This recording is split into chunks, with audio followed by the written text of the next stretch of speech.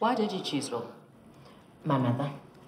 As a kid, I watched her struggle to get justice for my father. He was killed in a mining accident. The mine was negligent. They cut corners to cut costs. Was your family compensated for his death? Not in the beginning. For years, she struggled to get the attention of anyone, but her courage and commitment eventually got the attention of Lillian Singer, who later took on the case. Lillian Singer?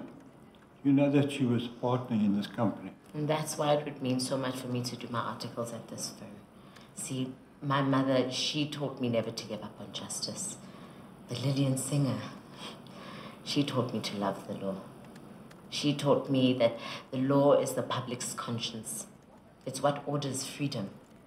Without the law, freedom would be social chaos.